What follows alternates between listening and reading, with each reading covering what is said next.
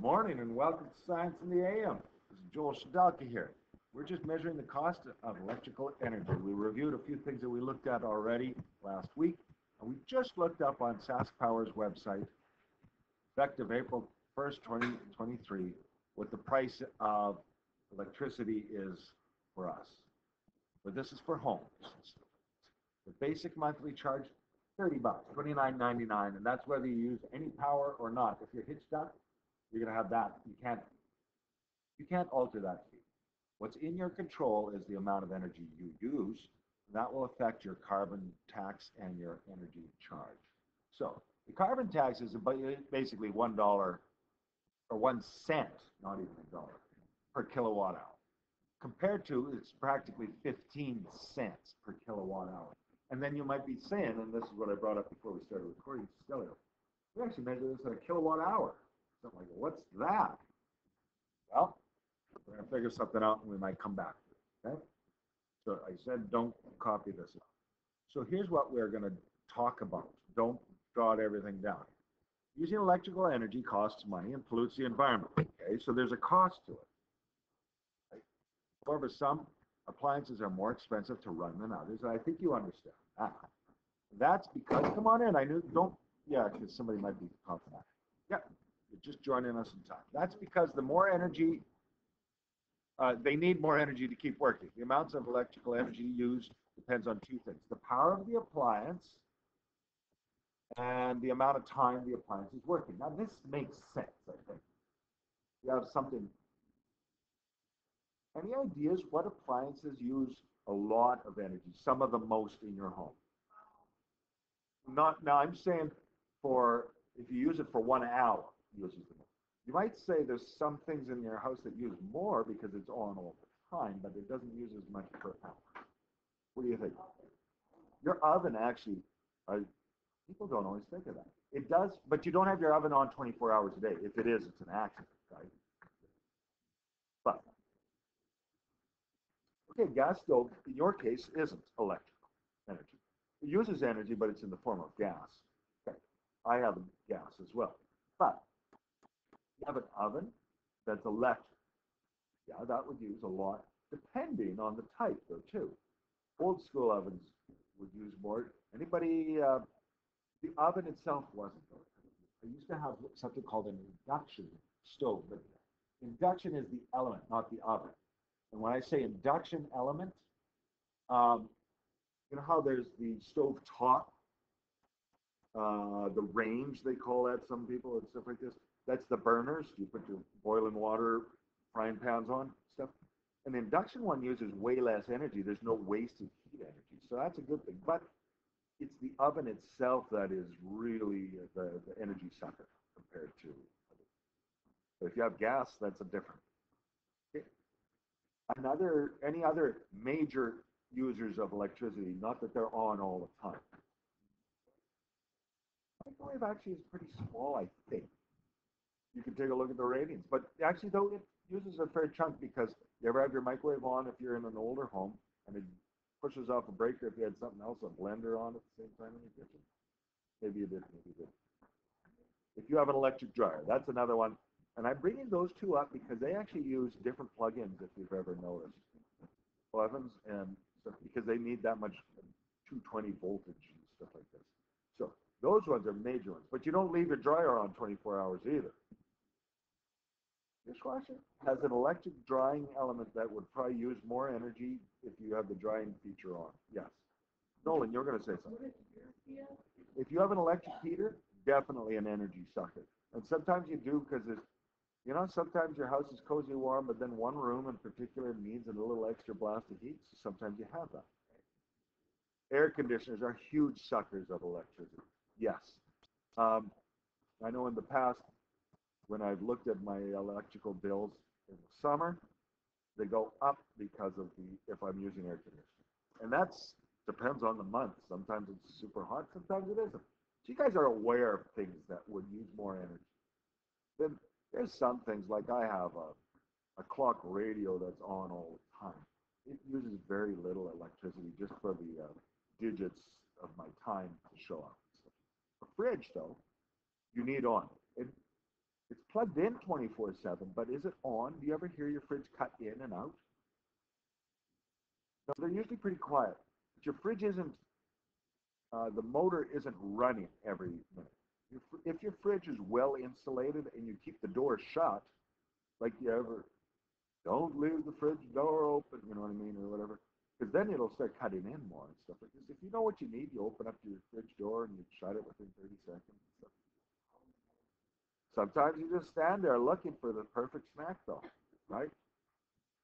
That happens too. Anyways, your fridge does use a substantial amount of electricity because it cuts in and out as needed. If you have, you know, that little rubber seal, it's not rubber, but the seal around the door of the fridge, if that's leaking energy, then you're using more energy than you need. So fridges and freezers, those are something that do use a lot of it. Now, power is actually measured in something called watts, and I think you've all heard of watts. Still don't know what they are. Okay, well, it's the amount of energy per second that's possibly using. And kilowatts, just like meters and kilometers, thousands. A kilo means 1,000. 1 kilowatt is 1,000 watts. And of course, the other thing that the amount of electrical energy used is dependent on how long it's actually used. The longer it is, the more time it uses. Now, I told you not to copy this out. Just real consider this. Appliances normally have power ratings marked on them. If you know the power rating and length of time used, if you a length of time you use the appliance, you can find the energy from this equation. Now this, I want you to write down. Electrical energy used equals power times time, and then put the units underneath. So that's something I do want you to copy.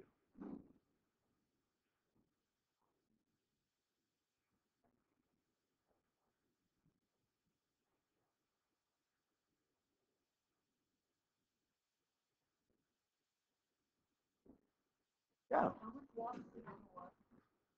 Giga. Yeah, what are gigs, guys? Well, it goes kilo, megs, and gigs. And they all go up by 3 zeros each time. 1,000, million. I'll pause this here and bring this up. I think so. As I mentioned, you needed to write this down, yeah? Yep. Oh, up. Anyways, electrical energy used. Kilowatt hours is what they use on, does it make sense? It's the multiplication of the kilowatts, the actual item used, how much energy it uses, times the time, hours. Now, of course, there's decimal hours and stuff used, like, everything's done more or less in 3 minutes and stuff like that. Yes, question.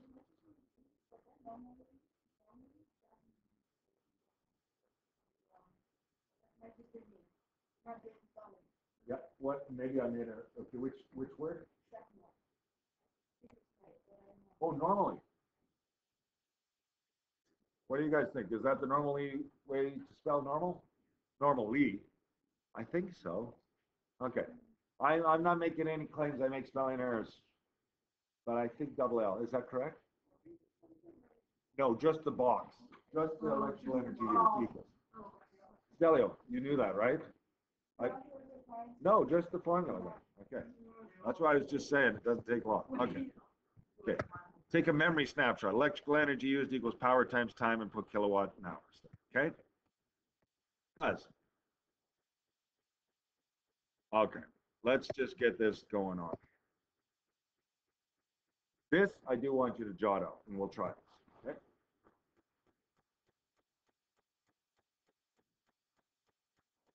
Suppose you have a TV that consumes at a rate of 200 watts. You watch it, an average of 150 hours per month. You can build by the month for electricity.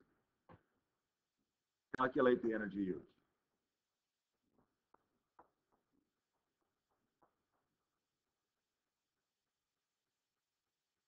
So it's important you get this down on paper before we try. Down. You don't have to write this direction. Okay?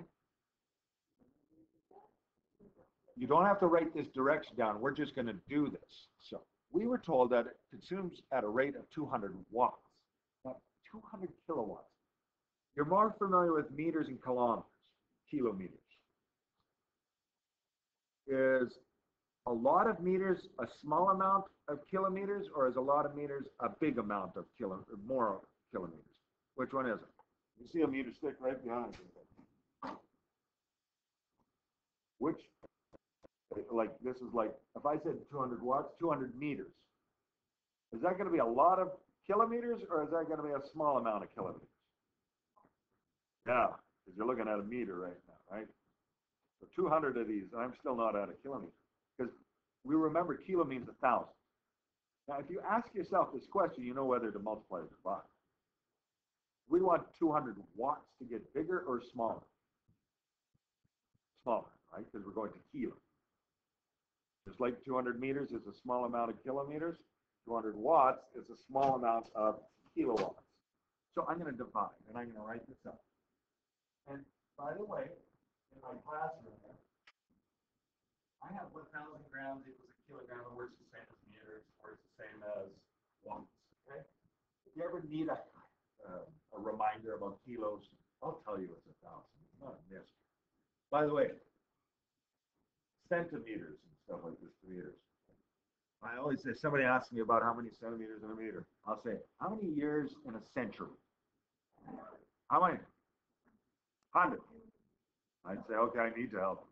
How many cents in a dollar? 100. So then I say, how many centimeters in a meter? You should say 100, right?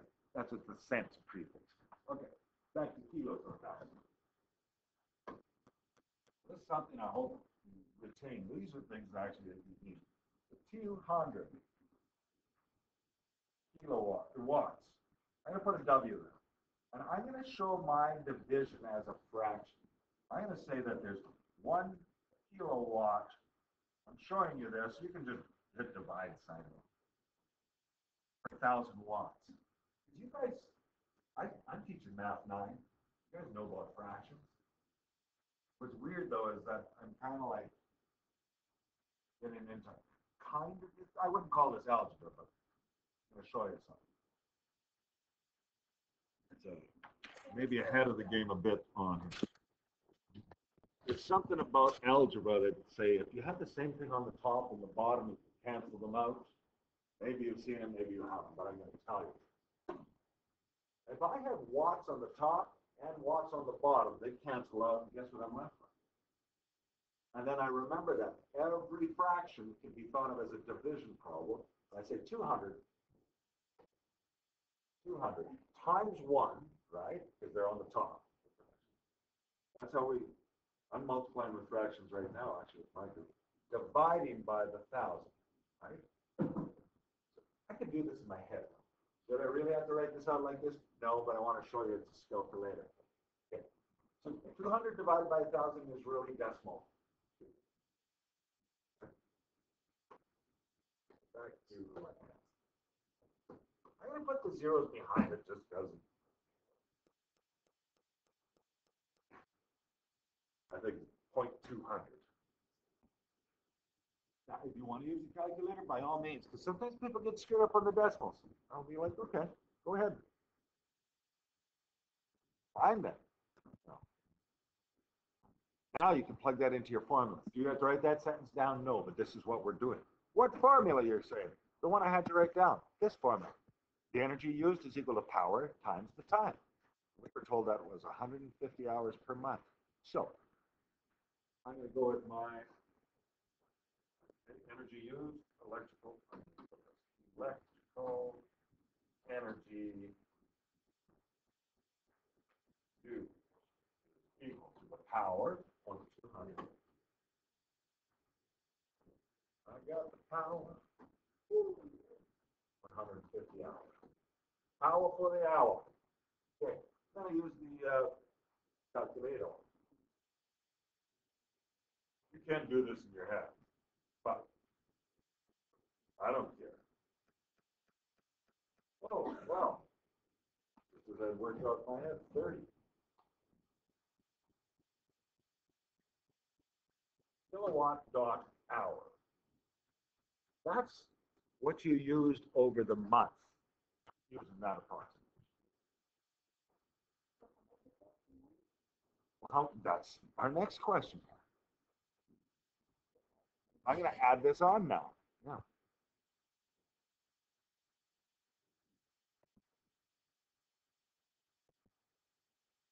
Even though it wasn't asked, what Celia just said was what I was going to add on. What's the cost?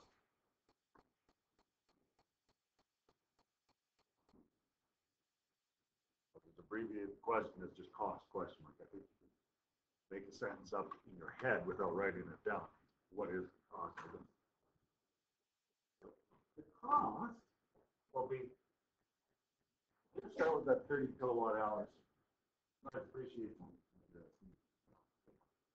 30 kilowatt hours.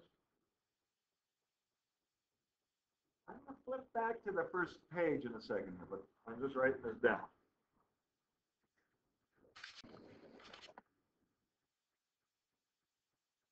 Ready? Okay.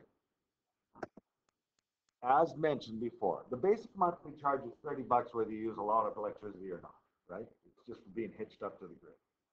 That's 14.895 cents, and then the 1.0125. Okay, I'm going to add those up right now in my calculator because you basically get charged both. I'm not going to keep them separate. So, all right, why don't I use that calculator? Okay. Because I use that calculator. Turn it on. Yeah. So 14, so that people can follow me when I teach math. Plus 1.0125. Okay. That's 15.9075 cents per, this is cents, not dollars, per kilowatt hour. So when I was asking about how many cents in a cent, in a dollar, how many centuries, years in a century, cent, 100 cents in a dollar. Looks like a lot. 15 cents ain't a ton. Let's see how it adds up over the month for that much. So I still have this on the calculator. See, here's what I'm going to do. I'm going to show you the way the big boys do it in math and science. Again, with that fraction idea. I'm going to say that that's 15.9075 cents per kilowatt hour. So 1 kilowatt hour, I'm going to be able to get rid of this, costs you, should I put cents or dollars? Do you guys usually actually talk about cents, or do you guys come out talking about dollars when you talk about prices? Nowadays, you can't buy nothing for a nickel, eh? Gosh, penny candies, unheard of. Penny candies are the ones you find on the floor, and I'll charge you a penny if you find them on the floor. If I drop any food, you can have it for a penny. Can't even have a penny, right? Let's talk about dollars. So 15 cents is 0.15 dollars, right?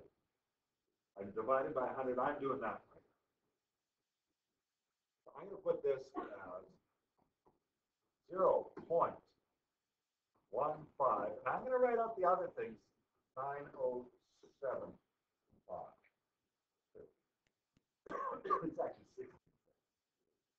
Okay, that little break, instead of calling it 16, I'm going to take that because it multiplies it.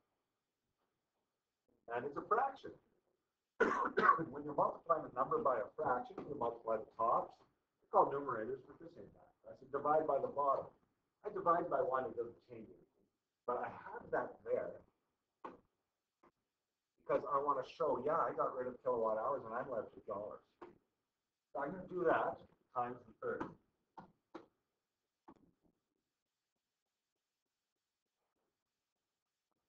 Now that I didn't change it. $4. I'm going to round it off to cents with 2 decimals. That device will cost you $4.77 in the month. Little things add up.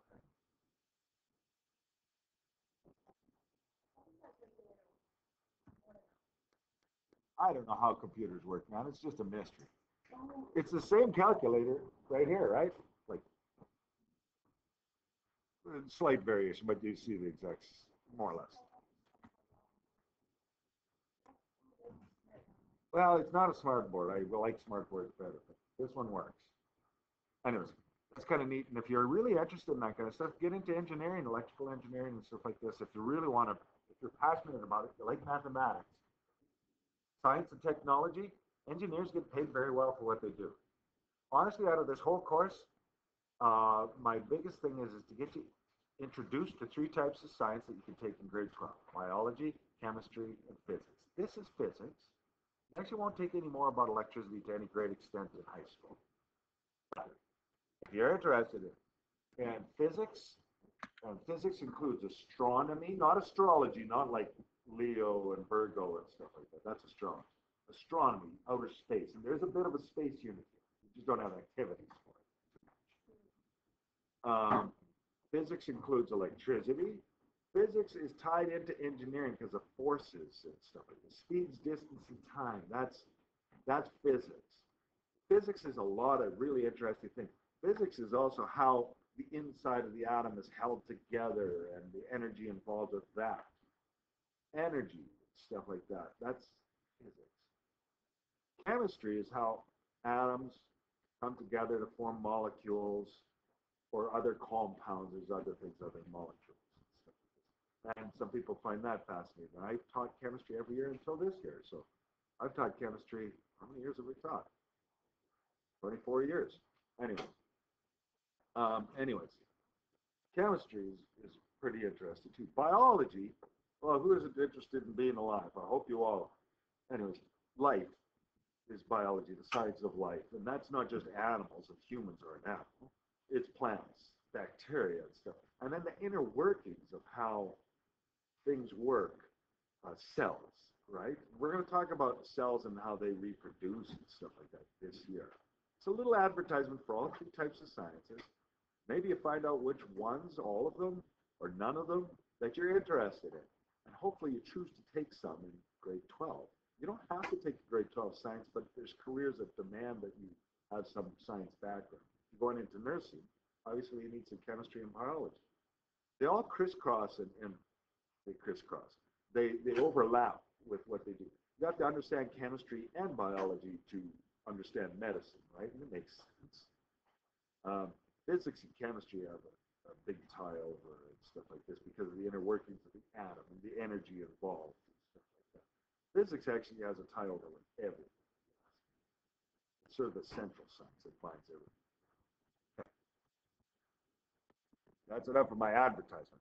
Okay, I'm going to jack this up. June 1st. Well, let's talk about this here. I'm going to update this, remember? I think that was April. I'm going to double check.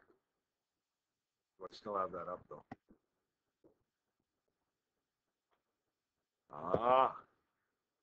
April 1st, 2023. As of April 1st. You don't have to write this down, but I'm just getting it down here. Gas Power's rates were, and I'm going to just round it off to 15.9, 15.91. Well, that's when you guys were born. Over your lifetime, it's gone up by 5 cents, yeah, per kilowatt hour. Actually, that's pretty significant, though, because think of this. It was basically 10 to 15 or something like I erased it now, so I don't remember what it was. It's gone up. What is 5 out of 15? Okay, as a fraction. A third, right? It was 1/3 cheaper when you were born. But everything's cheaper when you're born because you hear parents and grandparents are the worst about how cheap things were when they were a kid and stuff like this. Times change, old man. Just say if I start complaining like that, grow up, Delka. The world's left you behind. So I'm not going to do that. Now, Stella, you sound like an old man. Talking about prices the way they used to be. Okay, we already figured this out in Saskatchewan. I got ahead of this, okay? So, in your textbook, which I said you should bring on, Analyzing Home Electrical Use, page 286, checkpoint number 1. Let's just take a look at it quickly together.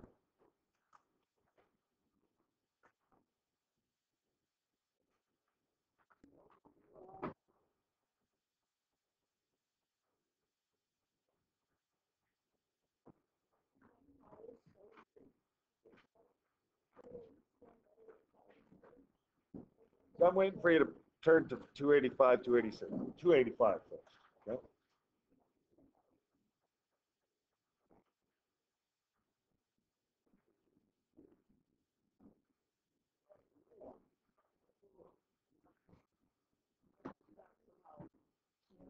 Yeah, absolutely. Okay, I'm only going to read through this. We're not going to do this exactly as this, but analyzing home electrical energy use on 285. Okay. Now, the purpose is to identify energy use in your home by examining your devices.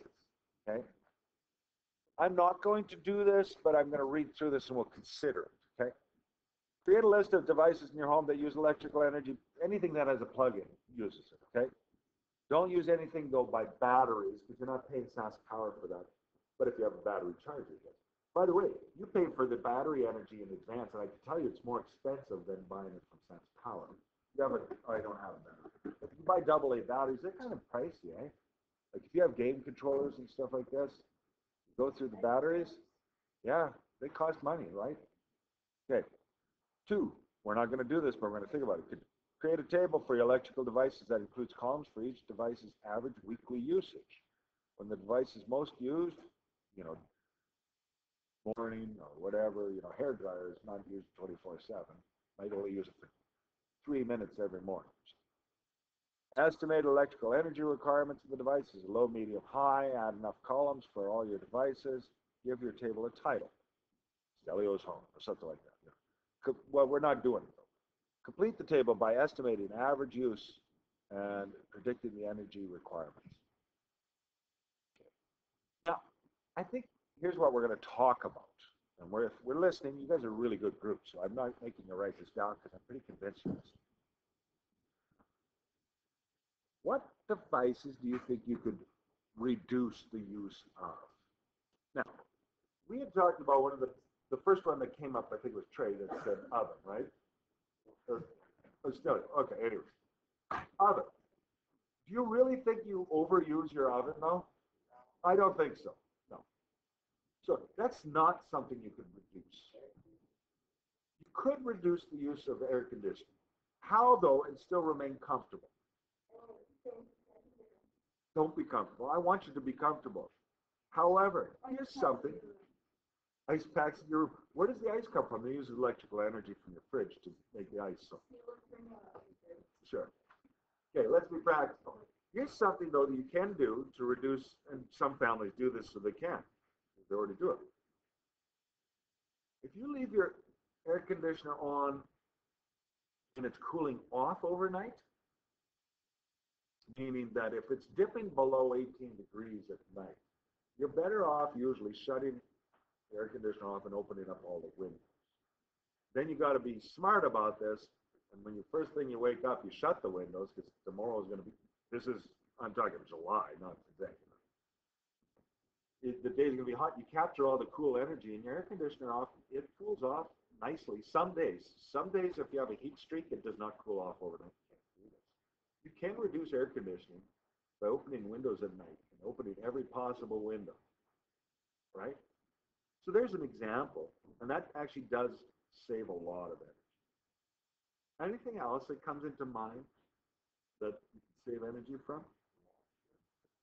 Okay. Washer? You overuse your washing machine?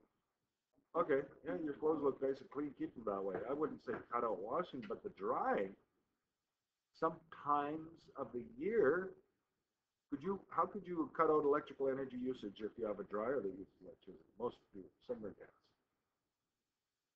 What can you do in the summer? You could hang your clothes to dry.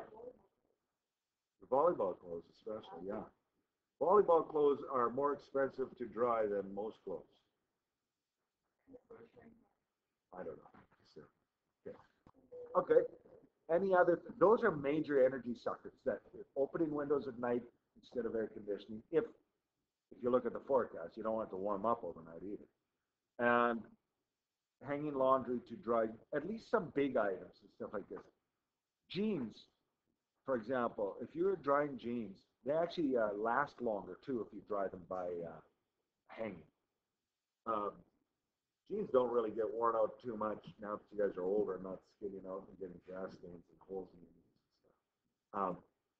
They wear out from the dryer more than anything. Anyways, so it's good for your clothing too.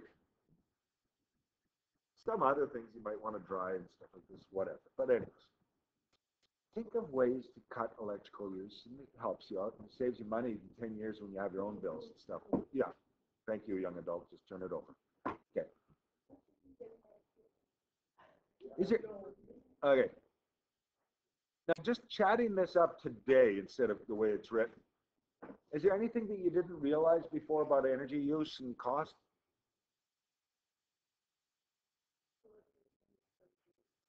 Electricity is expensive, yeah. It is. Do you guys even have an idea what your parents pay for a month of electricity? Ask them.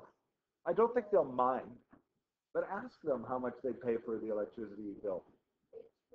Might be 150-ish dollars. It depends on the month because of air conditioning and stuff like this. And then in the winter, if you have your cars outdoors, you might be plugging them in more often than if you have a garage. Um, Things like that. So it varies by the month. This might be actually a slightly cheaper month because there's no air conditioning coming up, really, and no major heat, and you don't need to plug in cars and stuff like this. So I pay my electrical bills by the month, as in some people choose to have it averaged out over the year, equalized payments. I choose to pay it by the month. Last question there. How do you think electrical energy use has changed since your parents were your age? I'm about some of your parents' age too. Right? So this is like 35 years ago and stuff like this, when they were your age. 30, between 30 and 35. 30 years ago, when was that? The 90s. Do you think we use more or less energy? I'm not even sure. Because you guys have more electrical devices, but phones and stuff like this that you recharge don't use a terrible amount of electricity. But I think the things that we used back then were not as efficient. So I'm not sure. I would actually have to, and I don't have any old power bills from my parents 30 years ago to see. You know what I mean? Plus, the power bill isn't itemized. I just get the grand total. I owe 150 bucks, and you can see how many kilowatt hours. It doesn't say that the TV used this much and the oven used this much. Right? So you can argue. Do you think? But I can tell you, as a province, we're using more electrical energy as time goes on. So in general, we are, but we have more people. So to flip the page to the checkpoint number one.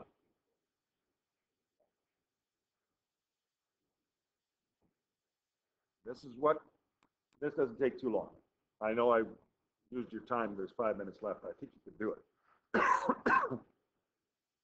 That following table, calculate the cost.